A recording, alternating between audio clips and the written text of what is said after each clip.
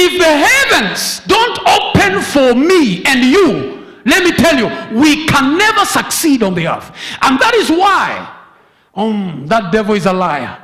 That is why we are always having people struggling and complaining to us and saying, how comes I don't seem to break through in life? And the people who are not saved, they're always successful. Why? What's the problem? You know what the problem is? We have not understood our economy.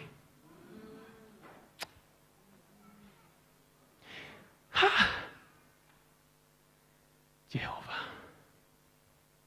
Bwana asifiwe sana.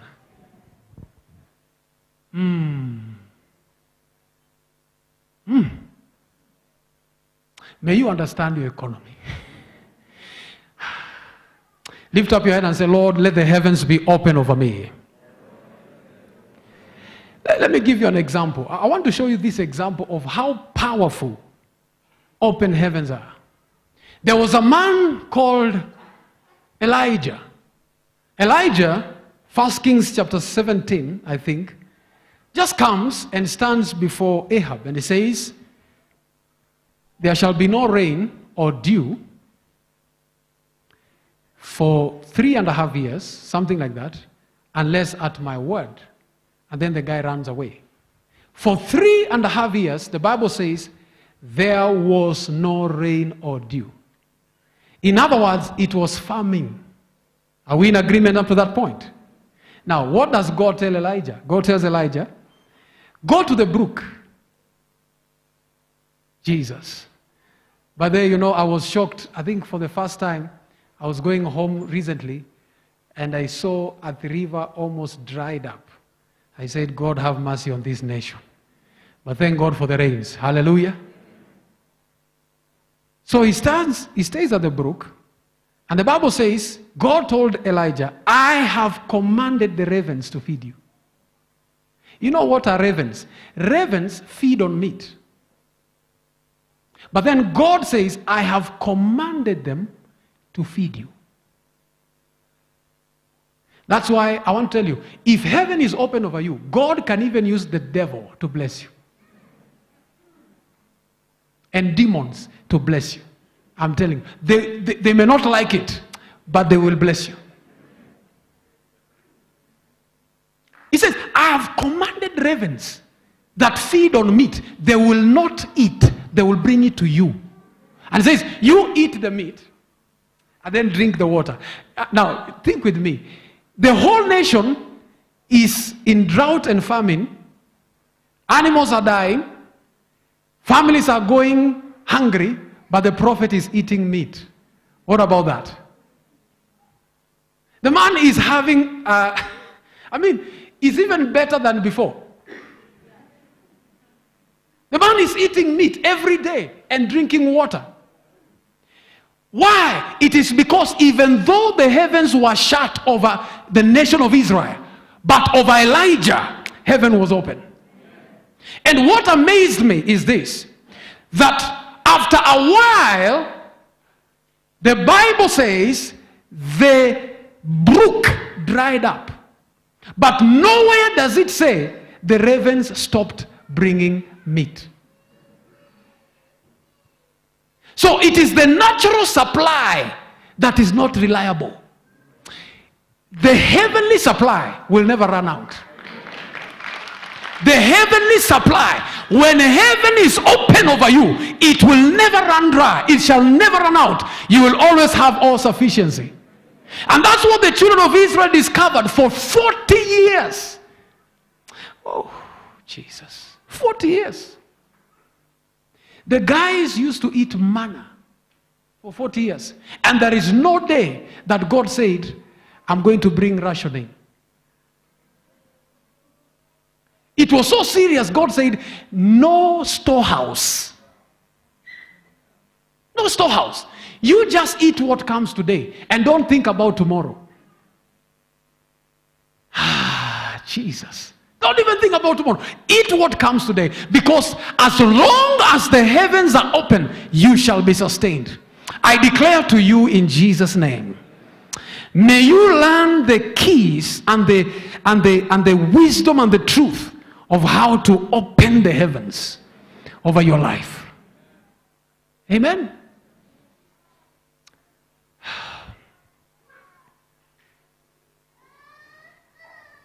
So Elijah walked under an open heaven.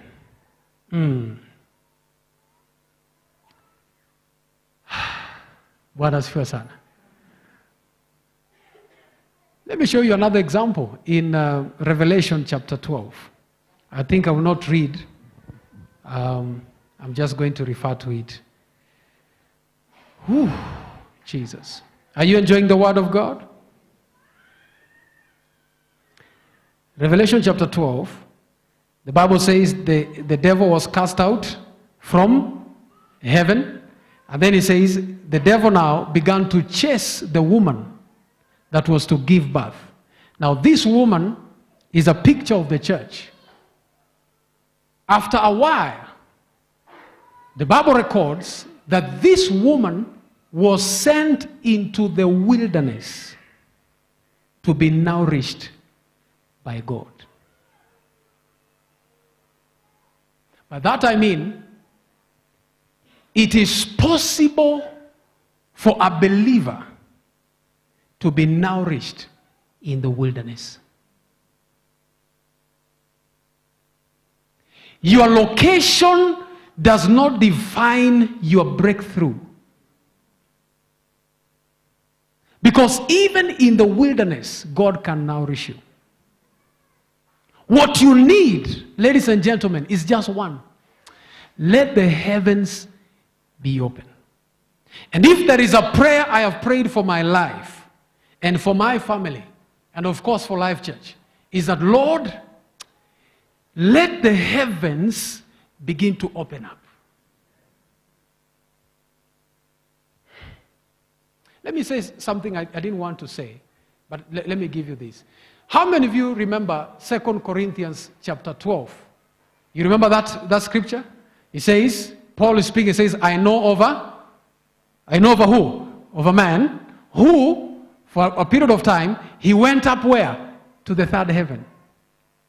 Now, if there is a third heaven, there is a second and there is a first. We may not be sure of a fourth heaven, but we are sure there is a second and there is a first heaven. Now, many people who study the Bible, they have come to this conclusion to say, the first heaven is the heaven of man. The second heaven is the heaven of angels. The third heaven is the heaven of God. Amen? So when we say the heavens must be open, we must believe God that all the heavens will be open, not just one. Many people, oh Jesus, many people, the contention we are dealing with is the second heaven. That's where the contention is.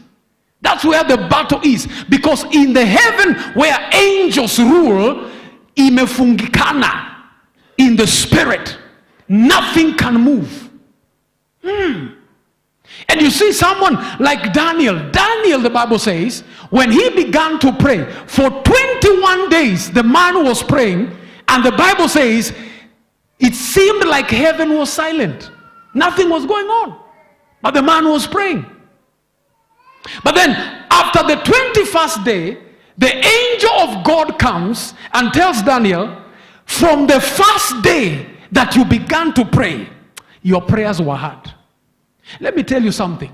Do we have people who pray in this house? Let me tell you, the problem to answered prayer is not that God did not hear. Let me say it again.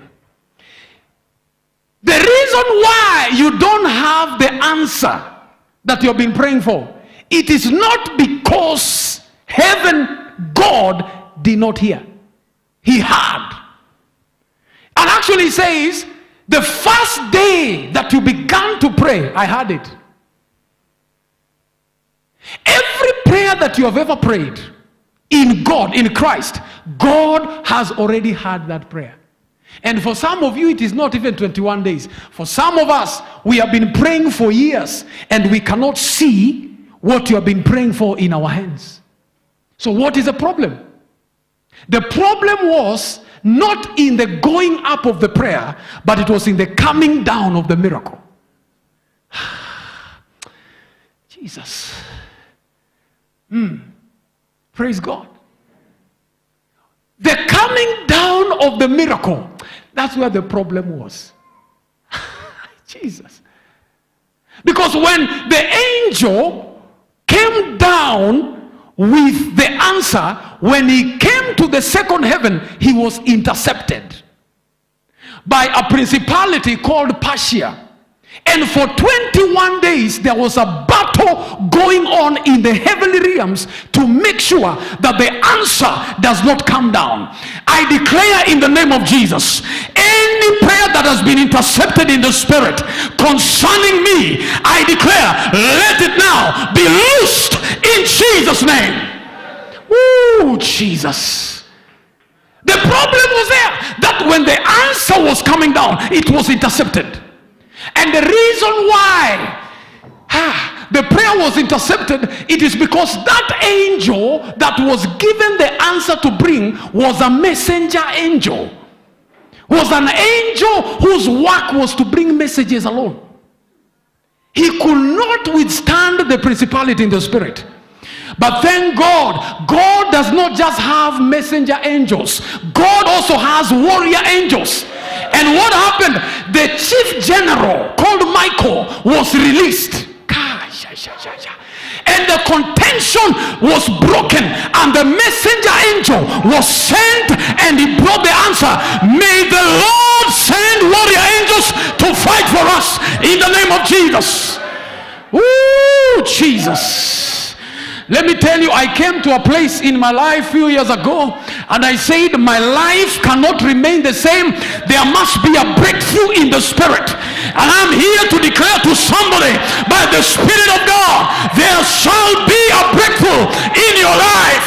Things shall not be stagnant anymore. We release the power of God in the spirit and we say, let the heavens begin to open. The heavens must open.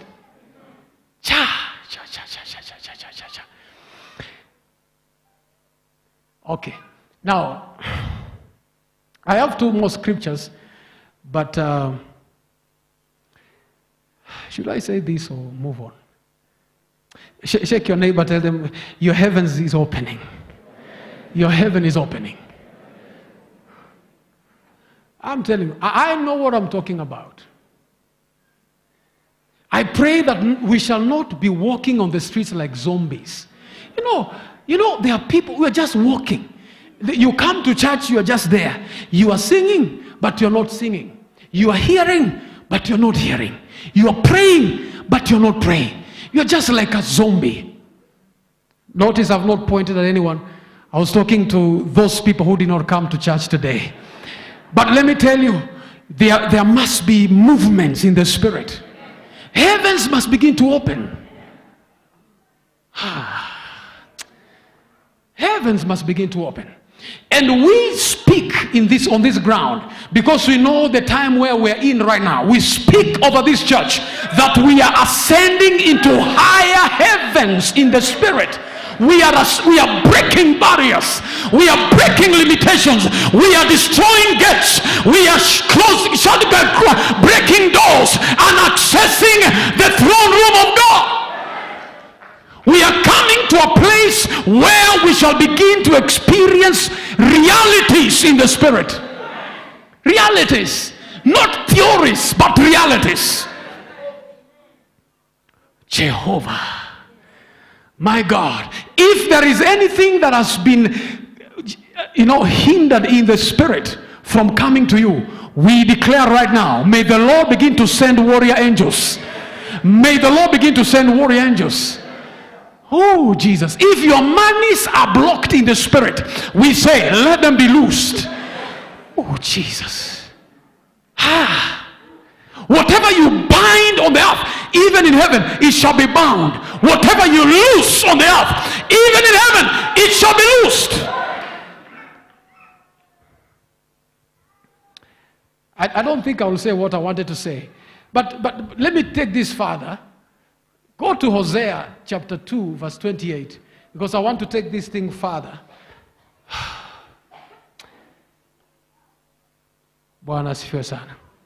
I think this kind of preaching needs a preacher. But it is okay. Teaching is also good. And once in a while we release decrees. I want us to read Hosea chapter 2 out loud, verse 21 and 22. And please don't whisper, read out loud. Is that okay? All right, let's try. 1, 2, go.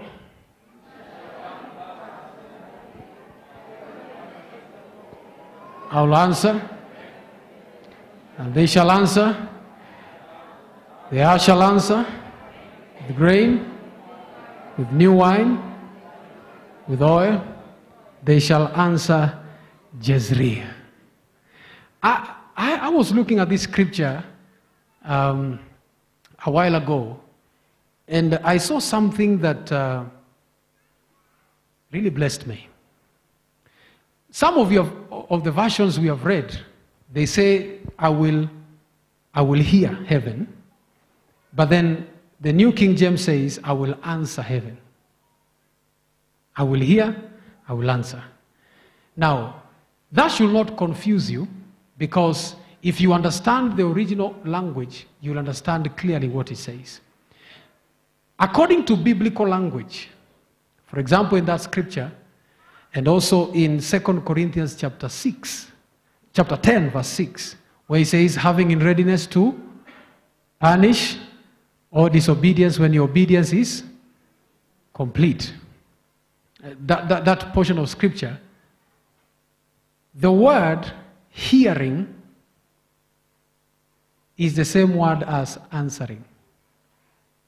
Because to the Jew, because Paul was also a Jew, the proof that you have heard is your response. So, to the Jew, you cannot prove you have heard by nodding your head or by smiling. You prove that you have heard by answering.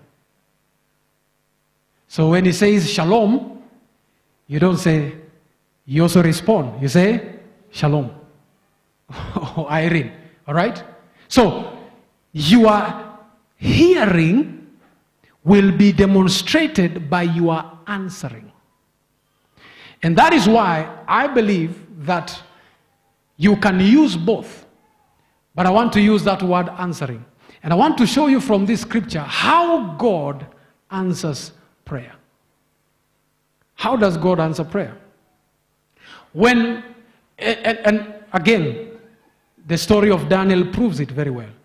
When you come to a place of prayer, somebody say prayer, and you begin to pray to God, God will hear your prayers. But how God answers your prayer is this. He doesn't necessarily come to you and give you what you need. What he does from that scripture is that he speaks to your heaven.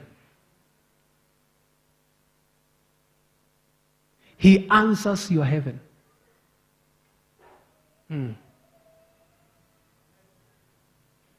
He answers your heaven. Because heaven is the throne of God. And as we've saw earlier, heaven also is where your treasure is. So what God will do, he will answer your heaven. He said, hey, heaven, do something for that man. Do something for that woman. Do something for that family. Do something for that church.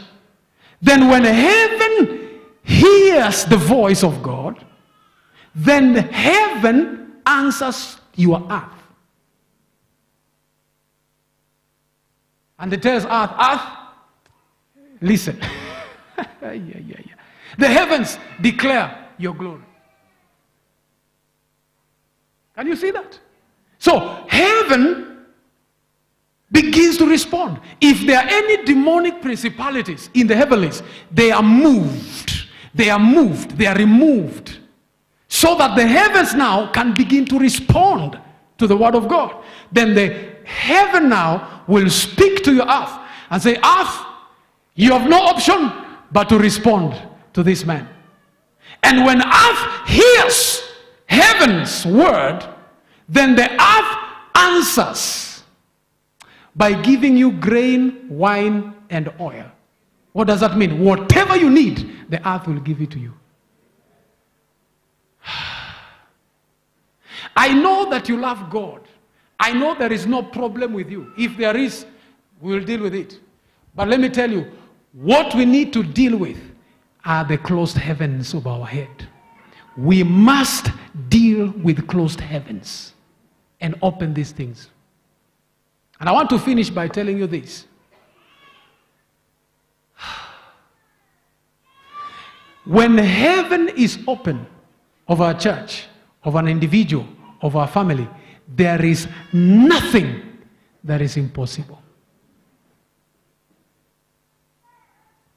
What would have taken 10 years can be done in one day when the heavens are open. What has made men and women struggle for years, God can give it to us in a single moment when the heavens are open. And Jesus, in Matthew chapter 3 verse 16, comes to John and he stands at the Jordan River. And when John looks at him, he says, I know this man. He says, I am not worthy to be baptized by you. Do you know how serious it was? And please allow me to just to give this an example. It is like you'll allow me please. It's like coming to our sister, Penina, and ask you, Penina, baptize Pastor Asunta. Can you try? That's what John was trying to do. He said, no, I'm not worthy to baptize this man. But then Jesus made a very powerful statement concerning heaven. He said, permit it to be so now, for it is fitting for us to fulfill all righteousness. And then the Bible says, John said, okay, if that is the case, I will do so. And I can imagine he did it with a lot of fear. He said, do I do it or do I not do it? And then he said, okay, let me do it. When he baptized Jesus, and Jesus stood from the Jordan River, the Bible says, for the first time after 400 years, the heavens were open. Because from the book of Malachi to the book of Matthew is 400 years. For 400 years, the earth was existing under a closed heaven. Until Jesus, one man, the Son of God, came to a righteous position. And he said, for now, I must fulfill all righteousness. And he steps forward in humility and says, baptize me.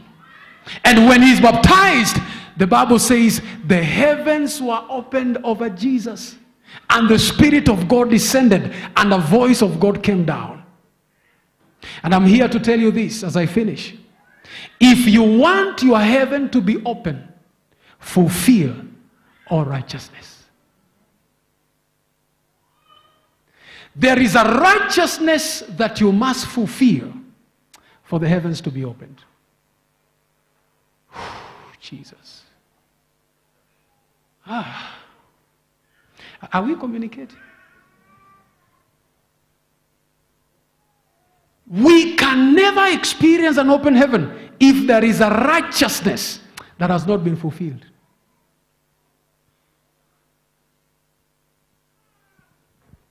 Now, how do you apply that?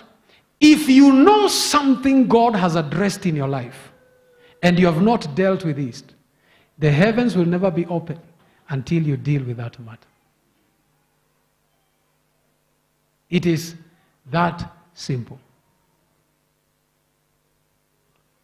Let me give you 2 or 3 examples as we finish. Some sisters,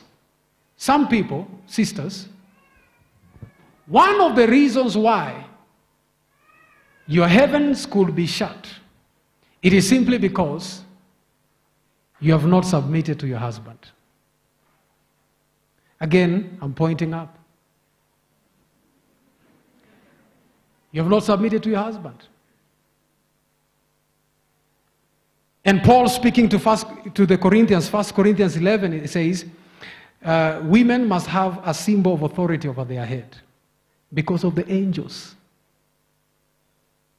What he's saying is this: if you begin to engage in the spirit, you are dealing with angels. And if you don't have a symbol of authority over your head, guy, to be a knockout. Because the angels are seeing. And they want to see a symbol of authority. Now, when he says a symbol of authority, it's not a kitambaa. It is a wife who is under submission to the husband. The husband is a symbol of his authority. And he says, when you deal in the spirit with authority over you, you are covered. And then Peter speaks to the husbands. Now, this is dangerous. Let me speak as when I'm standing here. He speaks to husbands and says, husbands, live with your wives according to knowledge. See ujanja? You know, sisters, you may not know, some of us brothers, we misquote that scripture. Asema, kuwa na uja? It's not about kuwa na ujanja. It says, live with them according to understanding, because they are heirs with you of the grace of life. So you need to know how to live with them. Because if you don't, your prayers will be hindered. So a wife, may there be no... by the way, we are not saying that you begin to do the ministry of hindering prayers. But let me tell you, if the husband does not know how to live with a wife according to understanding, the heavens will be shut. Your prayers will be hindered. When it's going up, the devil will say, who you? There is a righteousness they have not fulfilled. Funga yo. No matter how they pray, nothing will happen.